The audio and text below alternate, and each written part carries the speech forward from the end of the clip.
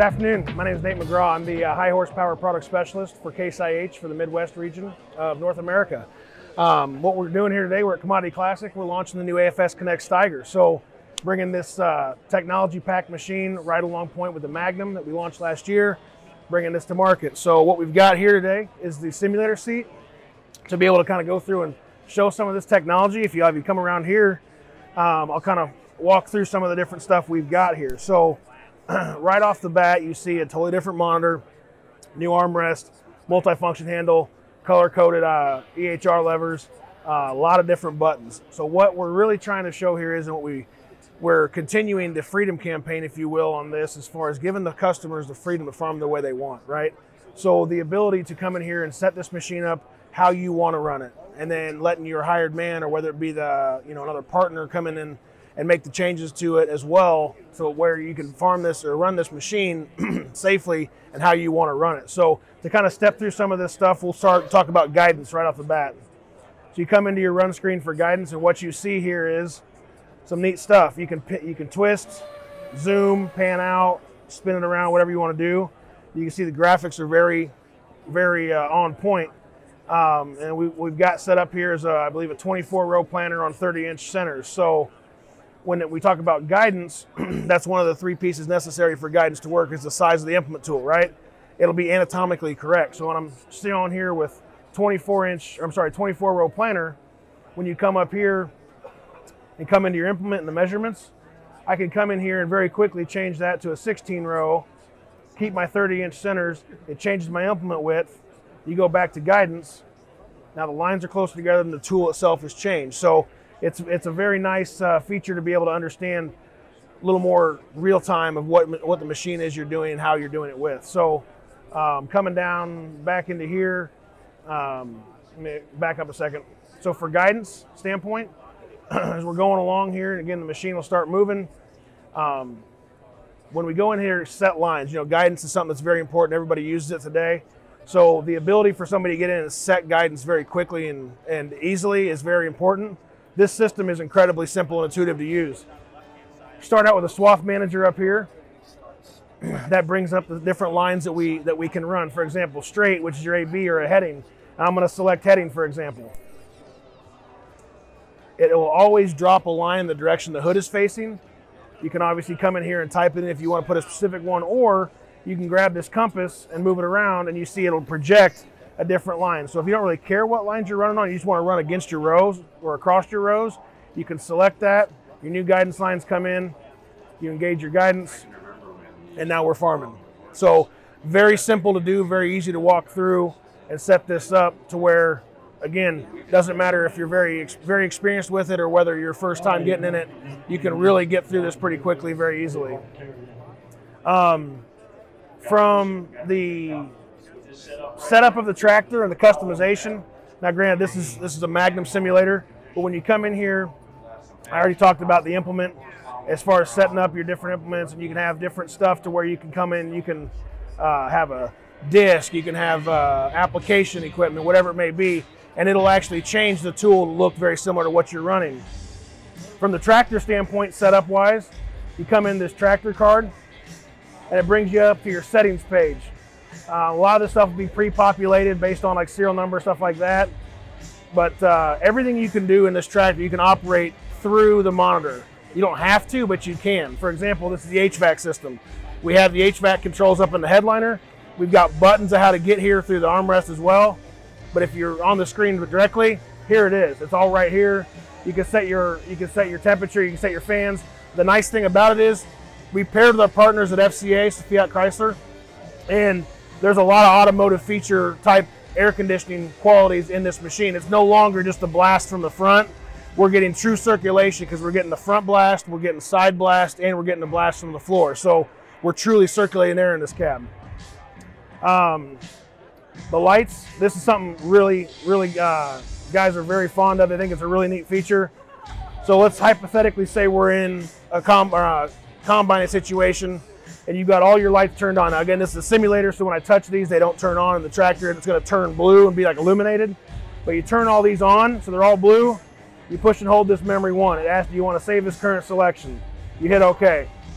Then you can turn off 2, 8, and 4, and then push and hold this memory 2, and you've got 2 different settings. So if you ask most combine operators, what do you complain about at night when you're combining? They always say when the guy comes up to unload he blinds me. So you can have these 2 different memory settings set up. And again, I talk about programmability of this tractor. You come here to the configurable controls, and we'll start with the buttons. I can come in here and I can program these buttons, for example, number 6, come down to lights, and do this memory 1, 2 toggle. By doing that, when I push this button, again, the simulator it won't work, but in the tractor, as I pull up to catch that combine, I push that button, my right side lights turn off. I've got lights out the front to be able to see and safely operate. I'm not blinding my combine driver. As soon as I pull out after I've done loading, or after he's done loading on me, I hit the button, my lights come back on. Very cool feature. That was an example of setting the different programmable buttons. We've got a silver strip of 4 buttons here. We have 4 buttons here. It can be any functional feature or comfort feature of the tractor. Again, functional feature from locking your suspended front axle out to comfort features of turn the volume of the radio up or turn the HVAC system up. Really, it's anything that's any feature of this tractor you can set up from a programmable standpoint. The other thing that's really neat about this tractor is the levers. So it brings up our different EHR levers, our electronic hydraulic remote valves. Notice they're color coordinated: red, blue, yellow, green. Those are the 4 I'm going to really focus on. Everybody likes to farm different. There's no set way to farm. I think anybody that's watching this video or listening to this would agree with that. There's no one way to do a thing. What this does is this gives you the freedom to set this tractor up how you want to, not only from an operational standpoint, from a safety standpoint as well. If you get in this machine, typically what everybody will start doing is start pulling EHR levers to see what does what. My dad is the kind of guy, he likes this button right here to be the most commonly used function. So a raise lower, for example. I like to be over here. It's just my personal preference. I know from a tactical feel, if I'm looking out the tractor, this is where I'm going to raise and lower a tool. So instead of having to get out of the machine and swap hoses now, I can reassign this. So I'm going to reassign, for example, rear valve 6 to rear valve 1. And what I want you to pay attention to is we're purple here and red here. That goes red, that goes unassigned. So now I've changed which assignment this remote lever will do. The really neat thing about this is all the customization and stuff you can do on here. You can set up a profile. So when you get in the machine, you can basically revert it back to what you had it before, not have to spend the time making the different adjustments. For example, you come back up here, and I'm going to reassign this to number 1. We've got these, and again, you can just reassign different levers and reassign everything to where the colors will follow it as well. So it's also, you have an indicator of what lever does what. Some other really neat features of this tractor, I mean, there's a ton of them, but this is a really cool one. This steering rate. We have the ability to change the steering rate of this tractor now based on the amount of flow through that steering valve. So for example, in the slow rate, when the tires are all the way, your steer tires are all the way to the right, and you want to sweep them all the way to the left, it's 1, 2, 3.5 turns to go full sweep right to left. You change it to fast with the push of a button, and that 3.5, that same distance goes to a little over 1. So we're changing that rate. So depending on the application and the operator, how they are farming, if you're making light bulb turns at the end, you're making a lot of steering wheel movements, you're going to put this in fast, and your movements from this are going to go to this. And if you're a guy who's making some wider passes, you can leave it in medium or slow, depending on how you want to run it. So just some of the different stuff that you can do with this tractor specifically. Now, when we start talking about the data transfer through telematics, which is really, really pretty cool. This happens over here, and it's happening in the background at all times. But what's really neat about this is, for example, if you get into a situation where you're in bad cell service and you do your field and then you get out and you get your cell service back, you can manually push it. And it won't actually overwrite anything that's there. It'll just basically put an additional copy in there. So you're just giving that peace of mind that your data is there where you want it to be. Talked about being able to set up different profiles. Another really cool thing about this tractor is the off-board capabilities. So with this, it's got some different codes active on the simulator.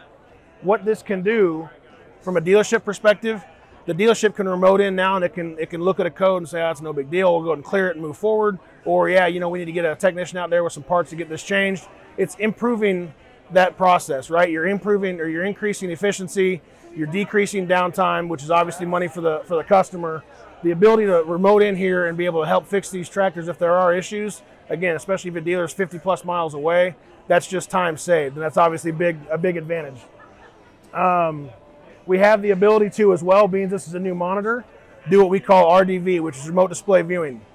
So whether it be from a tablet or whether it be from a computer, you can, if you have access, so whether you're from a dealer or whether you're a trusted partner of the customer, and that's a big part of it from this standpoint of the data is your data. You choose who you want to partner with, who you want to share it with. We as a company have no visibility to it. You as a customer are the one who's making that decision as far as who gets visibility to it. And as far as sharing that information, it's very easy, whoever you want to pick, to make those basically invitations to an agronomist or to a co-op or whoever is going to be viewing that. But from the standpoint of the RDV standpoint, if they have access, they can send a request. You'll get a notification on the screen that says so-and-so wants to view your screen. You can accept it or reject it. You reject it, it goes away. If you accept it, there will be an orange box that will populate around the screen itself. And what that does is that's an indicator to the person in the cab that somebody's viewing the screen. The person on the tractor side can terminate at any time. The person on who's making the request from the tablet or from the computer from a dealership perspective or whoever it may be can terminate at any time. But what it does is it links it up to where it's a live view of the monitor. So for example, new monitor, not everybody's overly familiar with it, while be it is very intuitive. If you have a question of, hey, you know, how does this work or how do I get this to work, you can call your dealer and they can say, hey, let me remote in real quick. And then they can actually physically step you through and say, hey, you're going to go up here and you're going to push this menu button, and you're going to go into your tractor card, and you're wanting to maybe make some adjustments to your remotes. Go to remotes, come over here, hit this plus sign, and you're wanting to make a change to remote number 2. You come in here, open up number 2, and then there's your changes you can make. So again, it's just connecting the whole solution, right? Very high level. That's kind of a walkthrough of the monitor itself. Again, all the customization. The multifunction handle I didn't really talk too much about, but this has been ergonomically redesigned, and this is something that people that get in this tractor, especially guys that aren't used to our multifunction handle, they absolutely love it. The ability to run this tractor from a handle and never have to take your hand off is really incredible. You can do about 80–90% of all tractor functions through this. For example, you get in the machine and you're backing, let's say you've got an inline mounted 3-point ripper, or a 3-point mounted inline ripper, and you're backing it into a corner. You can hit the shuttle shift forward button, which is going to immediately change direction, which will safely bring the tractor to a stop and then change direction. So you hit the shuttle shift and drop your tool, your 3-point mount button. By the time the tractor stops, that tool is going to be on the ground. As it starts to pull away, you're just making that much more efficient. So that's something that guys really like about it. The handle itself, again, has been ergonomically redesigned. So you rest your hand here, and then you rest your thumb on the gear selector or the speed selector for a CVX. You've got a dedicated guidance button, your 4 programmable buttons, your hitch button, raise and lower, and then you've got 2 programmable EHR levers as well. So again, the ability to come to the end of the field, hit this button, raise your tool, turn around, hit this button, drop your tool, depending on what you're doing. Never having to take your hand off the multifunction handle. Guys really seem to like that. So that's a very high level of the new operating system from the Pro 1200 monitor and the new armrest itself with multifunction handles.